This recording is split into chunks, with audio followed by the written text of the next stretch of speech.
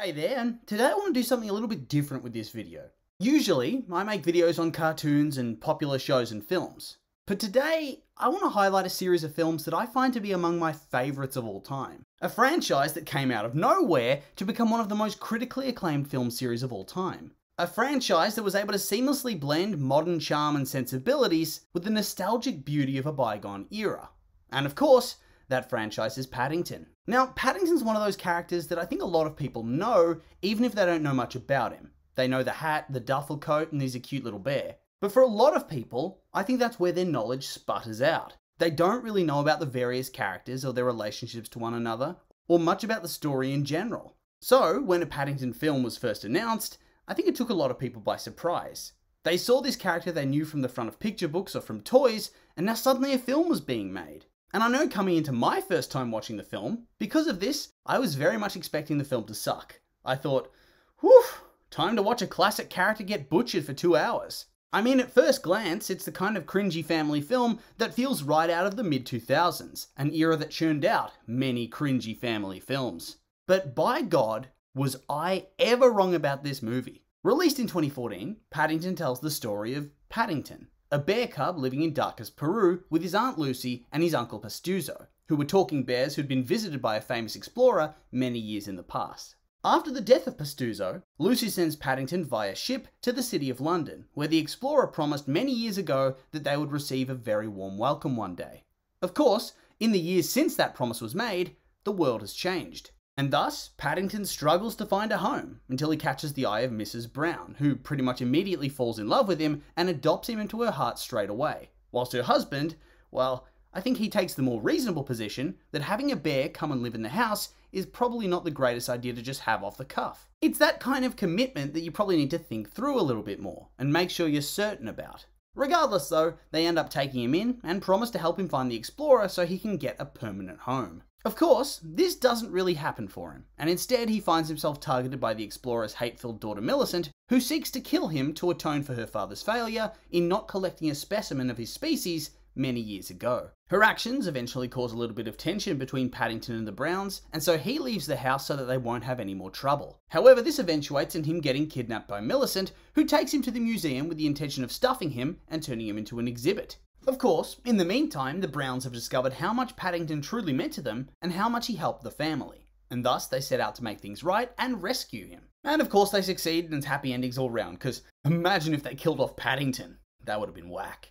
Of course, the happy endings don't come for Millicent, who's arrested, convicted, and sentenced to community service in a petting zoo, which for her is the worst punishment possible. And like I said, I don't really think the world expected much from this thing. But in the end, it exploded with popularity and did well both critically and commercially. In terms of its commercial performance, it grossed $282 million off a budget of around $65 million. So whilst it wasn't exactly setting the world on fire and breaking box office records, it still did very well for itself and made enough of a profit that it was considered lucrative enough to proceed with a sequel. But I think even more surprisingly, or at least more surprisingly at first, it also did very well amongst critics and audiences. Currently, it's sitting on 97% on Rotten Tomatoes with an audience score of 80% and a score of 77 out of 100 on Metacritic.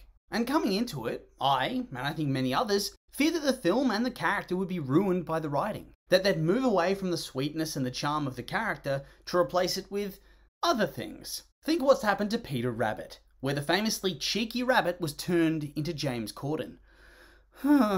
Honestly, the first one was fine enough, I guess, but that second one? Whew, that was rough, and now let's never speak of it again. But back to Paddington. The film is just so good in so many ways. Like I said earlier, it blends an old-timey character into a more modern context seamlessly. The script is witty and well-paced. The conflict between the characters makes sense. Each of the various different character arcs are well-structured and fleshed out. The action's exciting and well-spaced. The jokes are funny. The family dynamics and their relationships to Paddington. They're just so deeply wholesome and then also kind of heartbreaking at times. It's clearly a film that's designed to enrapture children through its cute character design, bombastic action, and at times its absurd and fantastical humour. But it also allows engagement from older audiences. It doesn't lock you out by being too childish, and yet it doesn't turn kids away by trying too hard to be overly sophisticated. It knows what it is. It's a family film, and it does its job perfectly. But then on top of that, it's also just really well made, like the technical side of things. If you've seen a Wes Anderson film, then you'll know what I'm talking about, but it very much just has that vibe. From its cinematography and the way it's shot, to the cutaways to black and white sequences or random flashbacks. It just does everything so well. And so everybody's happy. The kids are happy. The parents are happy. The Paddington purists, if those exist, they'd be happy too. And so we successfully avoided another classic character getting butchered and ruined for a new generation, until there was talk for a sequel. And I will admit that sequels for these type of films are often bad. In fact, they're usually terrible. For the most part, they often have a new director, and these new directors want to take things in a fresh direction to set their film apart from the first one. Or then they go and misinterpret a character, or they hyper-focus on one part of the film and bring that to the forefront, like, let's do more fart jokes, or let's follow this character, this random side character that no one cares about. And usually, it all goes to shit, and we end up hating it, and the franchise is ruined, and the reputation of the first film is tarnished forever. Forevermore, discussion of the first film is followed by, oh, it's a shame the second film sucks though, eh?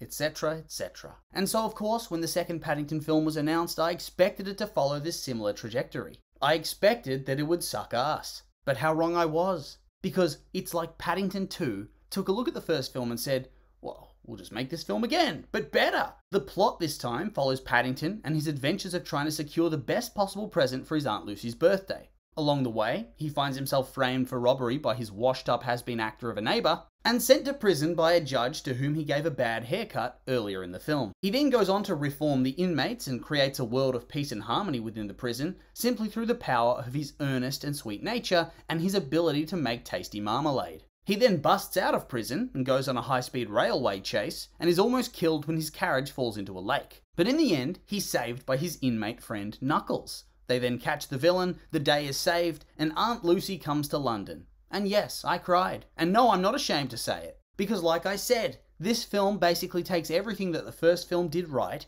and improves on it. It has the same charm, same humour, the same seamless integration of more artistic film elements, the same heartwarming character development, good pacing, a strong script. It simply fires on all cylinders. And once again, the world agreed. Whilst it was less commercially successful than the first film, it still managed to gross $228 million off a budget of $40 million. And then in terms of its critical response, for a long time it had 100% on Rotten Tomatoes, and even held the record for the most reviewed film to remain at 100%. Toy Story 2 was the next contender, with over 100 less reviews. Of course though, in 2021, somebody went and posted a negative review of the film, and ruined everybody's fun, so now it sits on 99% on Rotten Tomatoes. I really hate that person with everything I have. But regardless, for a film franchise that really should not be as good as it is, Paddington manages to thrive. Moss has never really broken open the box office. Its charm, its wit, its humour, and the heartfelt joy it provokes really cements it to me as the all-time great family franchise. Seriously, what's not to love? Here's to hope in the third film doesn't bring it all crumbling down. But as always, these are just my opinions, and now I'd like to hear yours. What did you think of the franchise? Do you like it, hate it, somewhere in between? I'm curious for your thoughts, so make sure to like, comment, and subscribe, and let me know.